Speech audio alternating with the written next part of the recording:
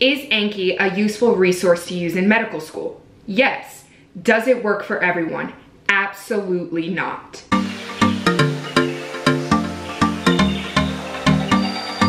Hey guys, and welcome back to my channel. If you are new, welcome. My name is Julia and I am a fourth year medical student. So in this video, I'm going to discuss Anki, an app or program that is commonly used in medical school. It is a resource that is very, very popular. So if you have not, you will certainly hear about it when you start medical school. I want to start this video by saying by no means is this a tutorial of how to use Anki. So if you are looking for how to become an expert Ankier or how to make great cards, how to use Anki, this is not the video for you. The purpose of this video is to give a brief general introduction as to what exactly Anki is and to give a cautionary tale of wisdom and advice of exactly why Anki might not work for certain individuals. There are amazing resources and videos on exactly how to use Anki and become an expert in that aspect, so definitely feel free to look those up. So let's jump right into this video, you guys. What exactly is Anki? So Anki is a flashcard-based program that basically helps you remember things easier. We all at some point have probably used flashcards before in our life, and Anki is the mobile or online-based flashcard program that basically helps you memorize things. It has the capability to include images and videos and other features that really help you create and use high quality flashcards. The Anki desktop versions for computers are available for free. However, the mobile app that you can use on your other devices is $24.99 total cost. So I'm going to show you guys a brief video of what Anki looks like in the platform so you can see what I mean by flashcard-based system. So this video is showing the desktop version of Anki. You can see that I have multiple decks of flashcards organized by content. So different decks have material specific to what I was learning. You can click on a deck, it'll show you the amount of flashcards and you can begin to study. Each flashcard will show up and you click show answer to test yourself and see if you were correct. And then you click again, good or easy, depending on how you felt the level of difficulty was. The level of difficulty you selected will put your flashcards back in the deck either more frequently or less frequently. So if you selected again, the flashcard will show more frequently to make sure it is solidified in your memory. Or if you clicked easy, it'll show less frequently, being that it assumes that you know that concept. You can see that there are high quality images that you can attach to flashcards as well as videos. So that was a brief visual demonstration of exactly what Anki is on the desktop version. As I stated, you can also use it on your cell phones, which many students use because it is mobile, it is on the go, and you can go through flashcards rapidly on your clinical rotations or in between classes, and it makes it easier to get through a bunch of flashcards quickly. The mobile version is pretty much identical to the desktop version. So you guys can see here my Anki app, the question at the top, the answer and the image, and the level of difficulty across the bottom.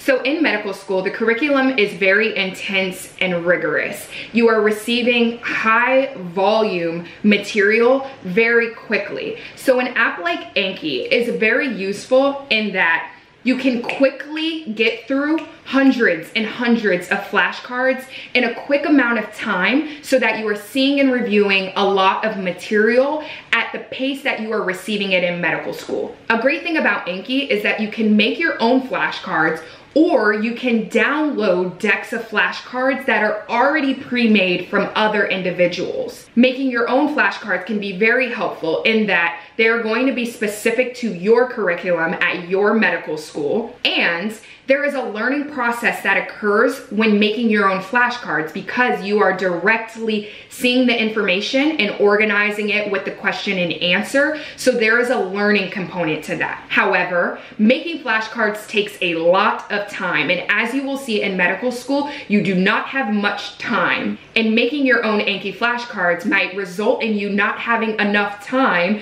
to actually review the flashcards that you've made. So using pre-made Anki decks and flashcards is very helpful in reducing the amount of time it takes to make your own. However, you have to be very careful because you want to make sure you are getting the material that is specific to the tests in the curriculum at your medical school. So whether that be using general decks that are out there in the med school Reddits and universe and complementing it with your own lecture material to make sure you are learning the specifics of your lectures, or using pre-made decks by individuals in your own medical school or in your own class to make sure that the material is specific to your curriculum. Many people do many different things that all might work, so just be sure that you are learning the material that you will find on your test. So what exactly do medical students use Anki for? So as I've discussed, there's a high volume of material being thrown at you in medical school. So Anki can really help break it up,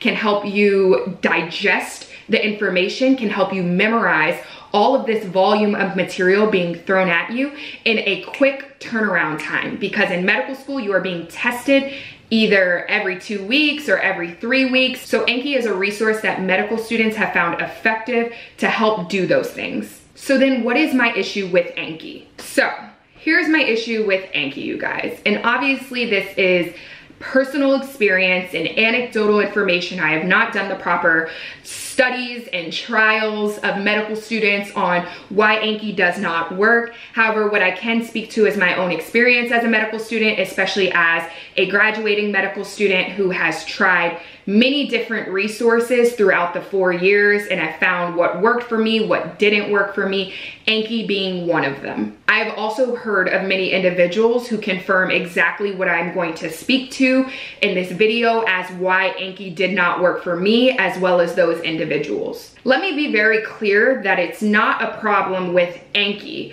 and the resource itself, which, as I've described in this video, can be super, super helpful. And I absolutely believe that Anki works in certain areas and for certain things in medical school. So what do I believe that Anki works well for? I believe that Anki works well for the memorization of clear-cut, concise facts. This includes things like anatomy lab, seeing an image and being able to identify what structure the arrow is pointing out.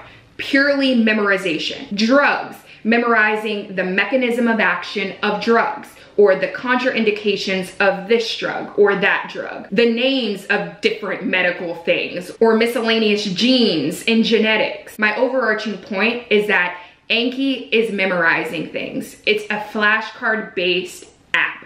It is to memorize a lot of stuff very quickly.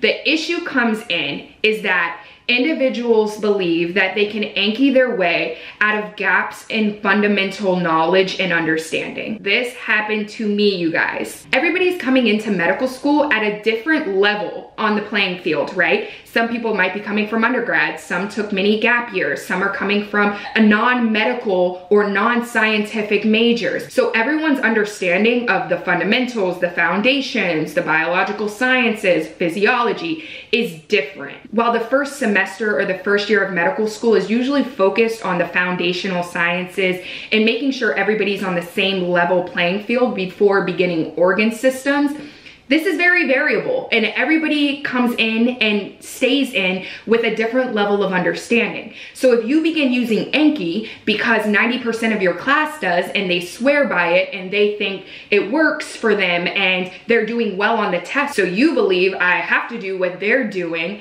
and you're not finding the same level of success, there's another issue here. There's an underlying something that's not working for you that needs to be addressed. This is exactly what happened to me in my first year of medical school when I tried to use Anki to memorize all of the material that was being thrown at me, but I failed to address the underlying foundational knowledge that I was not understanding at its core. So I was getting all of these lectures throughout the weeks and I was reviewing them, doing the Anki flashcards, but not really going through the material and making sure I understood that stuff, making sure that I was consulting outside resources or watching videos to make sure I really understood the concepts at their core before jumping into Anki and trying to memorize the flashcards. A flashcard, no matter how effective it is going to be very difficult in teaching you the pathophysiology of something or a very complex concept if you don't already understand it. it, right? So if you rely on a flashcard to teach you that, you're going to have to see that flashcard 100 times and still maybe not even get it. Whereas if you spent the time to go learn that concept, and then once you actually get it, you can use the flashcard to make sure you memorize it and that it's at the front of your brain for the test, then that is the effective strategy of Anki. Some people skip the step of actually learning the concept and jump to memorizing the flashcard. So then when they see questions on a test that is directly testing the understanding of the concept rather than the various miscellaneous facts that they might have memorized in the Anki flashcard, then you find individuals who are not actually reaping the benefits of Anki and are not performing well on their tests. That was me, you guys, in my first year of medical school, and it took me months to figure out what exactly was wrong. I was trying different Anki decks. I was trying every method, making my own flashcards, using general decks out there in the universe, using classmates' decks. Nothing seemed to be working until I actually took a step back and reflected and was like, Julia, do you know this information before you start trying to memorize these flashcards? And only until I kind of dropped Anki and really focused on my understanding of the material did I see improvement in my scores. So believe it or not, I did not use Anki after my first year of medical school, except for very specific circumstances. And those were anatomy lab for the picturized Anki decks. So that was just memorizing the picturized pictures, which is another resource. But I did not use any decks or flashcards for any material specific contents in the curriculum or for any of my USMLE board prep. For me, I had to really alter my study habits and strategies in medical school compared to how I studied in undergrad and grad school. And there had also been a delay taken for my gap years in me being hardcore in the foundational science classes. So I had gaps in understanding that needed to be addressed. So I found ways to do that and to get back into the swing of studying and how to study and figuring out what kind of learner I am in medical school. And I found ways to do that without Anki, and it worked for me. All of that to say, everyone is different, you guys. Every medical student is different. Everyone learns a different way. So please, please, please, as much as you can try to focus on yourself and run your own race. Put your blinders on to what your peers and your classmates are doing and what is working for them, and focus on and invest in finding what works for you. Be willing to trial and error different resources. By no means am I saying don't try Anki. I've reiterated multiple times throughout this video that Anki has a place and it can absolutely work if used correctly. However, the point of this video is to caution you that if you find that it is not working for you, then there might be some underlying issue as to why, and that needs to be addressed.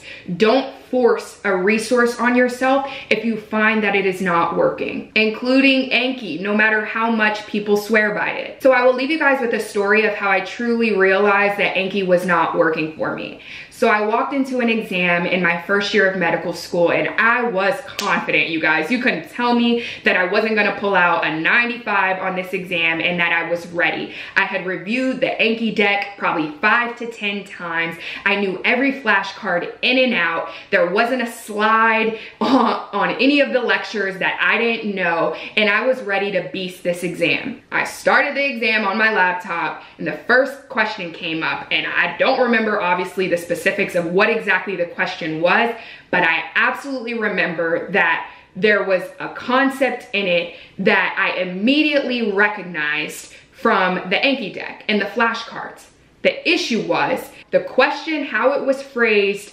I could not make the correlation between how I saw it in the Anki flashcard to how it was asked in the test. And I was like, oh, like I've seen this topic. I remember the flashcards that address this topic, but the question was not the specific fact as to how I had studied it in the flashcards, and I was unable to like make the connection because I knew all of these random facts on these flashcards, but I didn't know the understanding of the concept, and it was asked a completely different way.